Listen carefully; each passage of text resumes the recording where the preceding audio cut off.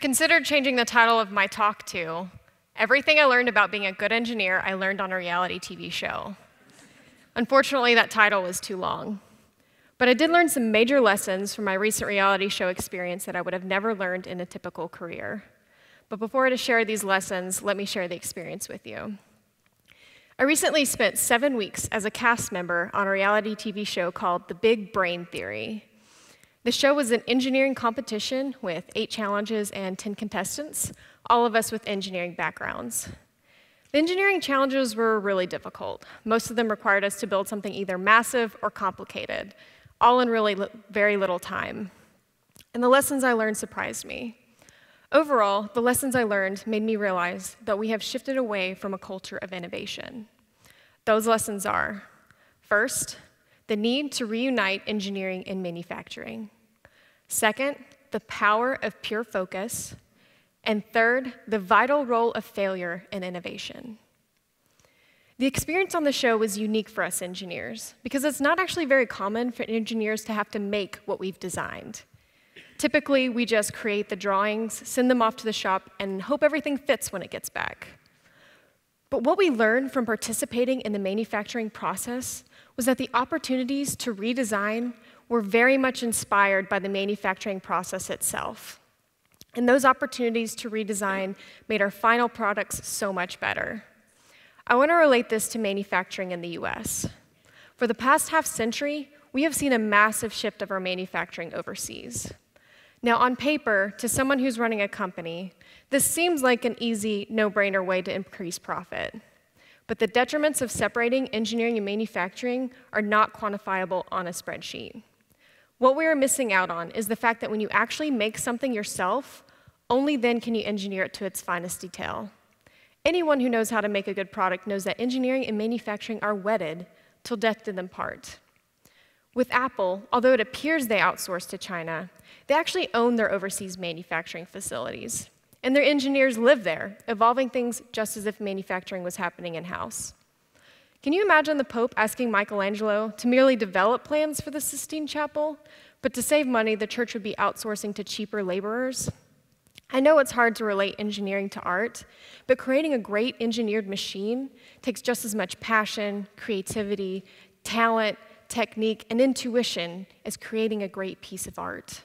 And a true artist will always be a part of that creation process. That's because creating a true masterpiece comes from repainting, remixing, and evolving the creation as it develops.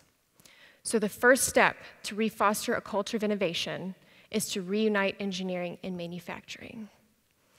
The second lesson I learned on the show was the power of pure focus and its impact on innovation.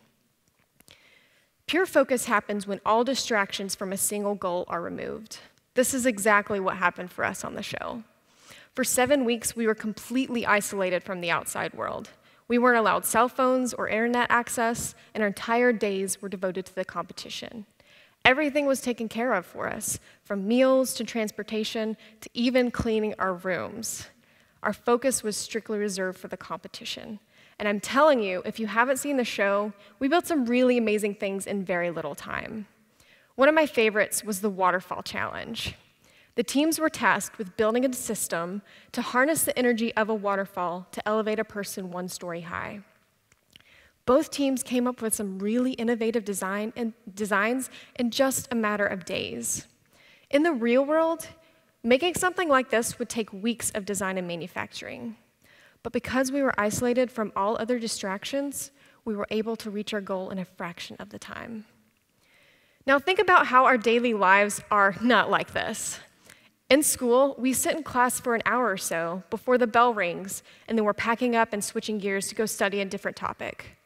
In the workplace, we have a lot of competing demands, from meetings to attend, reports to write, and emails to answer. And to add to all this chaos, we have our portable electronic devices that are constantly notifying us of social media updates, calendar appointments, and who knows what else. How do you expect to really be innovative with all that going on? How much longer do you think it would have taken Michelangelo to paint the Sistine Chapel while he was checking his Twitter account every 15 minutes? Yet this is what we expect of ourselves. We expect that we can handle the multitasking and still produce innovation. Unfortunately, this is just not possible. Because in the realm of innovation, there's that thing called the aha moment. The aha moment is when that figurative light bulb goes off and the solution to our problem becomes clear. Shouldn't surprise you when I say that aha moments are critical to innovation. It also shouldn't surprise you when I say that aha moments only happen after periods of intense focus. Think about a difficult problem you've had at work or at school. Did you have your aha moment while casually checking your email and maybe thinking about the problem and doing something else? Or did you have your aha moment once you isolated yourself from all the distractions and really dug into the problem? If our society wants to shift back to a culture of innovation, we need to recognize the power of pure focus and tap into it as much as we possibly can. So put away the cell phones, log off the social media, and give yourself time to focus. The third lesson I want to share with you is the vital role of failure in innovation. In the competition, we were given a lot of opportunities to fail, and we failed a lot. But for the most part, we failed because we were trying something new, hard, or innovative. The very first challenge was to devise a mechanical system to decelerate a package on board a vehicle undergoing a 35-mile-per-hour crash. Our team devised a simple rail and braking system to slow the package to a smooth stop. Even though we had a really great design, we ultimately failed this challenge. Our rails bent and stalled our package. Our design was based on the assumption that with copious amounts of bracing, our frame should have been able to withstand the impact of the crash. And what I learned from this massive mess-up was the massive need to check my assumptions. And I'll keep this lesson with me forever. If our society wants to excel in innovation, we need to recognize the role of failure and embrace it. Because as I learned on the show, when you're trying something new, hard, or innovative, failure is not only inevitable, but it's also sometimes necessary to learn those massive lessons. It was a hard pill to swallow at first, but over the course of the competition, we learned to appreciate failure. Thomas Edison is a classic example, trying something like 10,000 different materials before finding a suitable filament for the light bulb. Edison truly understood the role of failure in innovation when he said, "I have not failed, I've just found 10,000 ways which won't work." I don't know about you, but I would have stopped at maybe like, 1,000. Think about what the world would be like without Edison's perseverance through failure. It'd be literally dark, right? I know it's easy to apply the lesson of failure to someone who's about to invent the light bulb, but do we really apply this to ourselves? Think of a big failure you've had in your life. Did you let yourself learn from the experience?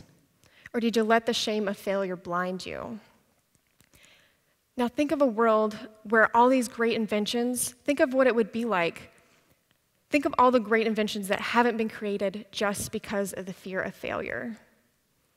If our society wants to excel in innovation, we need to teach the future generations that failure is just a step on the way to success. And there's no shame in failing when you're trying something new, hard, or innovative. So don't let the fear of failure keep you from trying something new. And don't let the shame of failure rob you from a lesson that could spawn that next great invention and change the world. I hope you can apply the lessons I learned about reuniting engineering and manufacturing, the power of pure focus, and the vital role of failure and innovation to your own lives. I believe if we instill these principles in our society, we will be preparing the future generations with the values needed to go beyond boundaries and solve the world's problems. Thank you.